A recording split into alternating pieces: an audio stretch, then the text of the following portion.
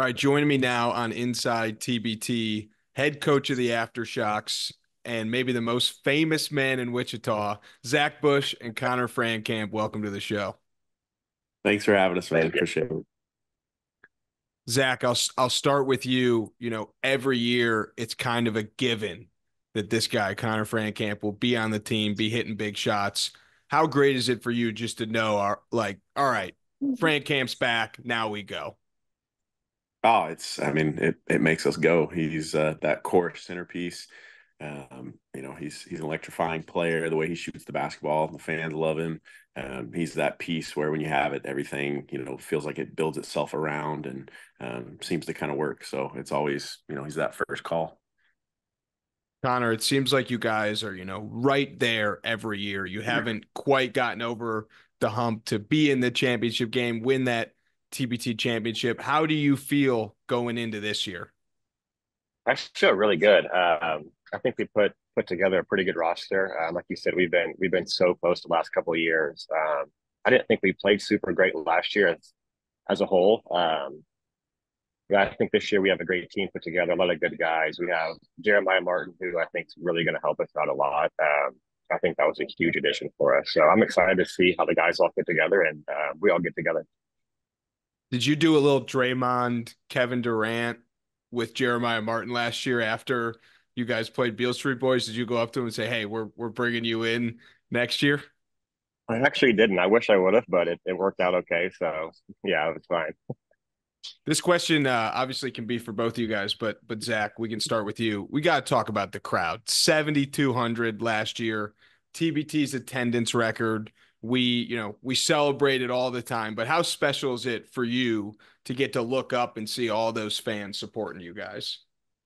Yeah, it's awesome. I think it's one of the things that makes the guys continue to want to come back.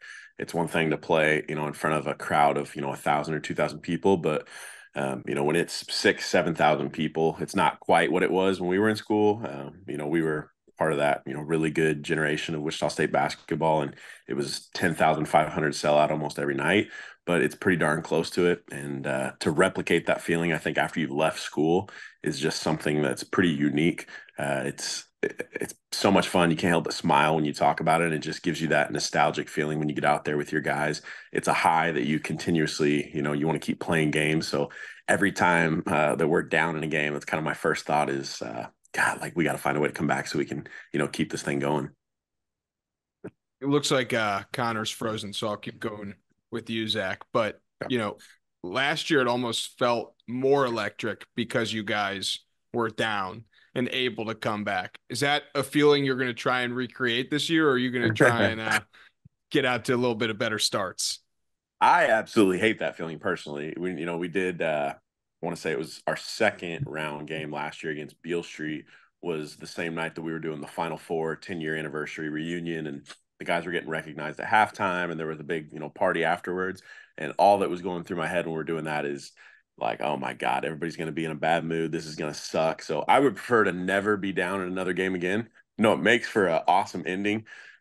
We seem to find a way to come back over and over again. But I would prefer to be on the other side of that. I'm kind of tired of playing from behind. Would love to just shoot the ball well and get out to a great start and play from ahead. Connor, I'll kick it over to you. Those Wichita fans, man.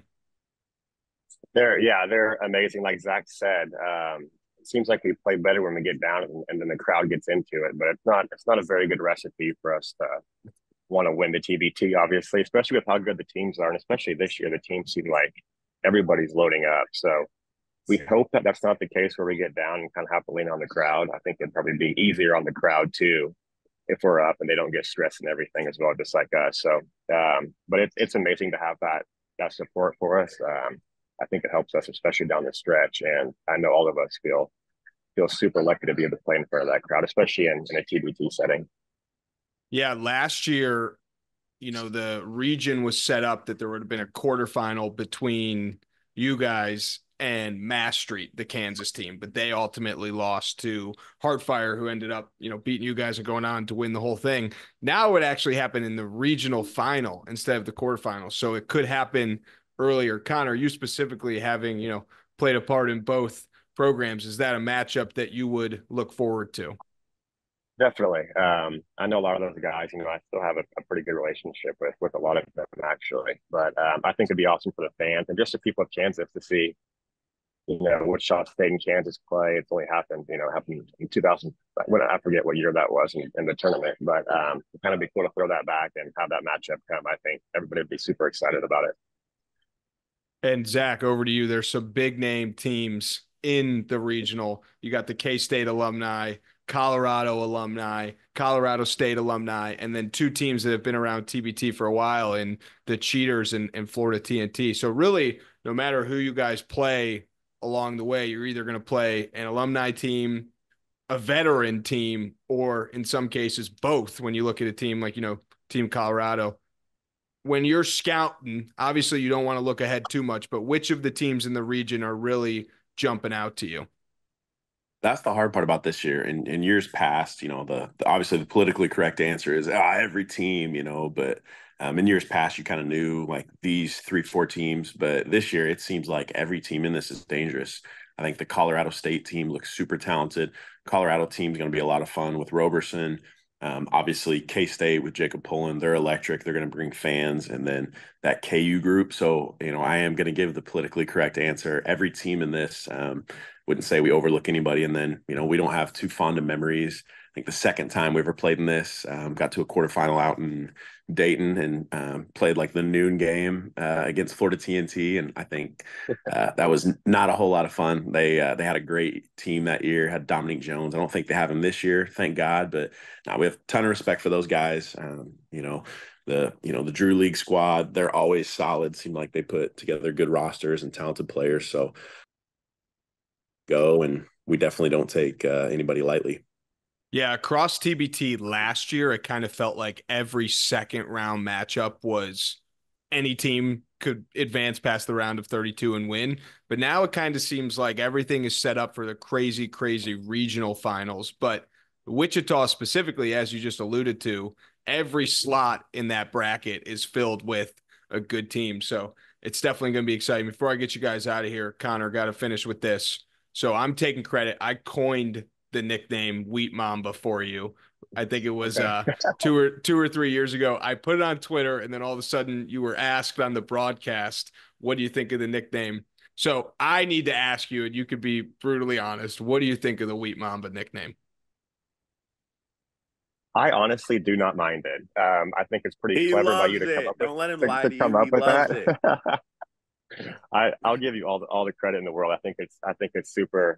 It sticks well, and obviously with the Shockers and everything. So I like it, and you can take And all the he's a credit for Kobe it. guy. He's downplaying it. He's a Kobe guy. He loves it. He's all in on the Wheat Mamba. I like All it. right. I like it. That's good to hear. I guess this is for either of you. Final message to the fans, because despite what you've done in the past, this year you'll need to outsell the Houston regional in round one to host a potential quarterfinal. And it's really not just for you guys. It'd be, Mass Street would be looking to do the same, Purple Rain as well. So final message to the fans in Wichita. Zach, we'll start with you. Show up like you always have. That first round game, in the past, the fans slowly, round by round, it picks up. We need you from the jump this year. And then on top of that, the Louisville region, we got some competition now. It's kind of been us by ourselves. Dayton's had some good crowds. If you look at that attendance record board, it's been a lot of us, but Louisville's coming in strong. We're not trying to give up that all-time record. So this is a call to all Shocker fans, all KU fans, all purple and black, or Purple Rain fans, I should say. Show up. The teams need your support. Connor, over to you. Anything Yeah, else you want to yeah, add? exactly what Zach said. We need to keep that streak going. We see our name a lot on that list you put out, so we got to keep that going. We have a great team this year. I think it'll be really fun to watch, and we'll keep you guys excited for sure.